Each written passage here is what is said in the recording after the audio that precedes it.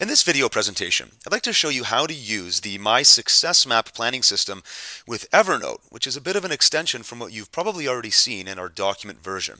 Let's quickly review the basic usage, and maybe you've already even been implementing this particular system. So this is where we've given you a PDF template of your success map.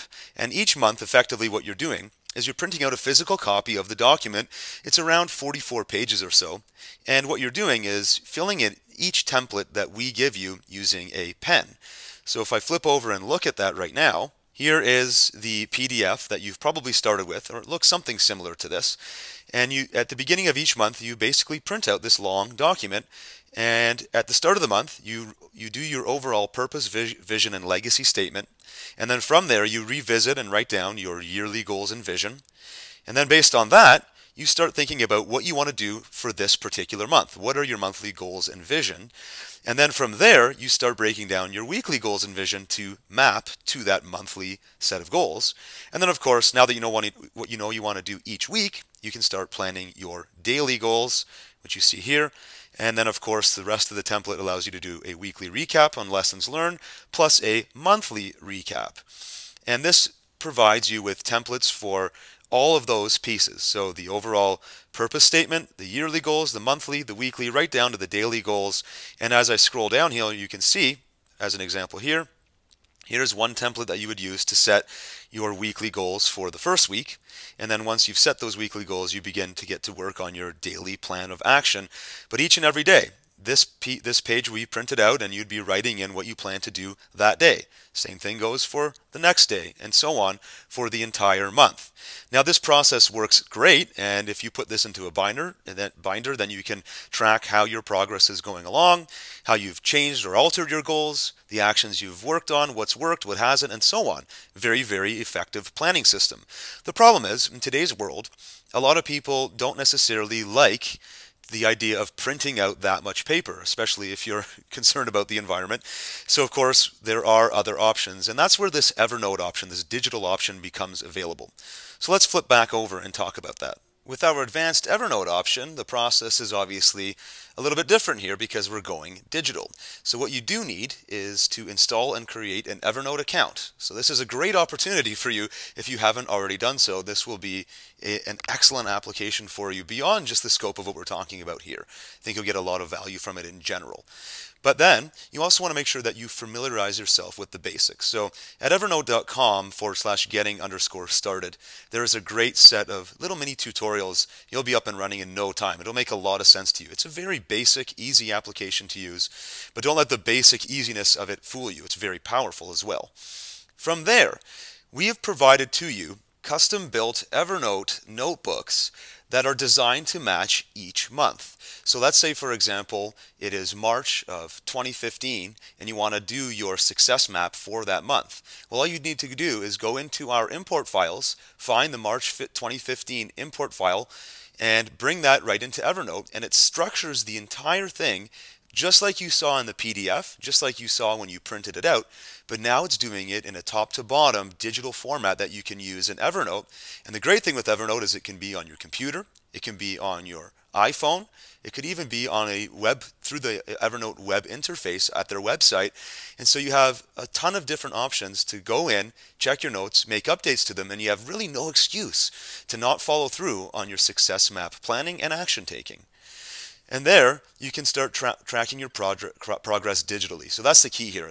Instead of using a paper and a pen, if you want to be lugging around a notebook with you, this gives you plenty of opportunities. I actually want to show you how this looks right now. Here's a look at the Evernote web interface. This is actually the least used interface for me personally, and for most Evernote users, most people use the Evernote client right on their desktop of their Mac or their PC. So this one is called My Success Map. This just happens to be a sample notebook that I created. But if you take a look at this, you can see that each note inside of this notebook closely matches the structure of our PDF that I just walked through. So the very top one, so think of this as a particular month in your success planning.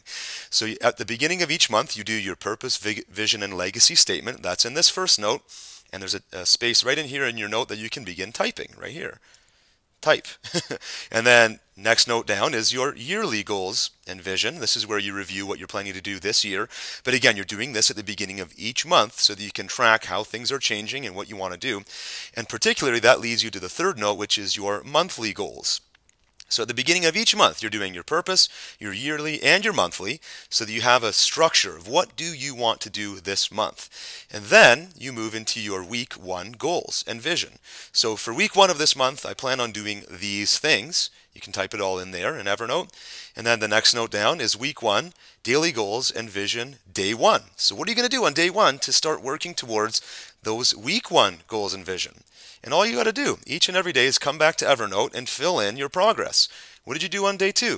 What did you do on day 3? And so on, all the way down to day 7. And then at the end of the first week, we have a week 1 goals recap. And you would just simply type in a recap of those weekly goals, what you learned, and so on. And then you move on to week 2. And that goes right through down to the bottom. So again, this is very close to what you saw in the PDF. At the very bottom, you'll have a monthly goals recap. And there's one particular note that got added there, so please ignore the bottom one. But the monthly goals recap, this is everything we learned this month. Now, what's really interesting about this is I'm showing you the web interface. If I flip over to my desktop client, you can see the exact same notebook is also available here. So let's say I go into my yearly goals and vision and I take a financial goal. I want to make $1 million this year. Okay, then we can sync that in our Evernote application. There's a little sync button. And then when we go back to our web app, if we actually click on yearly goals and vision, right away you can see the note has been updated. The changes get saved immediately to the cloud. And so no matter where you're connecting, no matter which device you're connecting from, all of those notes are in sync, which is great because, again, the flexibility of going digital is you don't always have a notebook in your hand, but you always likely have a device or your computer or a laptop or something handy. So these notes get updated and there's really no excuse not to do this. Now let's say, for example, that you don't have access to your computer and you want to use your iPhone. Hopefully you can see this. I'm going to scroll with my iPhone here, and I've got Evernote installed. It's a little Evernote app. And I'm going to select, let's pick week 1, day 2. If I select it right here, you can see it goes into the note. And now I'm just going to record a little audio clip of what I plan to do on this day, and then we'll see it sync up in my computer. This is a sample of me recording my voice in Evernote. Now going back, let's say, to my web client, if I go to that day 2, you can see right away that Evernote recording is now here live in my Evernote app. So let's say I'm on the road and I've taken some action towards my weekly goals. I can just quickly record a voice memo and it gets saved into Evernote and I can play it. This is a sample of me recording my voice in Evernote. Okay, and that's a very exciting example for you there, but you get the idea here. There's absolutely an abundance of possibilities here. You can be recording your updates from your phone, you can be typing them on your web client, you can type them in on the regular Evernote client on your desktop. All of these options are available, and the import files are there for you for each month. So all you got to do at the beginning of each month is import a new note into Evernote, and you're ready to get going. So in the final step, I'm actually going to show you what the import process looks like. So here's a look at the folder for all of the Evernote import files for the year 2014. So let's say, for example, we want to, it's the month of June 2014, and we want to get our success map imported into Evernote so we can start doing exactly what I just showed you with the iPhone demo or on your web client or on your desktop client, whatever. So we'll double click June Planner. And because you have Evernote client installed, it'll bring up this little pop-up saying, would you like to import the tags? I would just say continue here. Don't worry about anything else. And it should import a total of 44 notes, which is the exact number of templates that you would see in the PDF. And it says your notes have been placed into a local notebook named Import 06 June Planner. That just happened to be the name of the file. Would you like these notes to be placed into a synchronized notebook? It's very important that you say yes, because you want to sync this notebook across all of your devices. Now going over to the left side, you can see it's now called Import 06 June Planner, and it is synced. It's got a green icon. I want to name that a little bit more appropriately. So by clicking on it, I can call it June 2014 success map as an example, whatever you want to call it. And now I can begin working on it just like I showed you before. What's my purpose, vision, and legacy for this month? The goals I'm looking at for the year, what are the monthly goals, and so on. Going back to the web client, of course, if I refresh my web client here, I now see right here my June 24 success map is here. And I should just point out that in order to be quick, I paused my camera and actually had to do a sync operation from my desktop client. It took a few seconds, but it wasn't a big deal. So you always want to make sure you sync your notes from one interface to the next. It's kind of like saving it.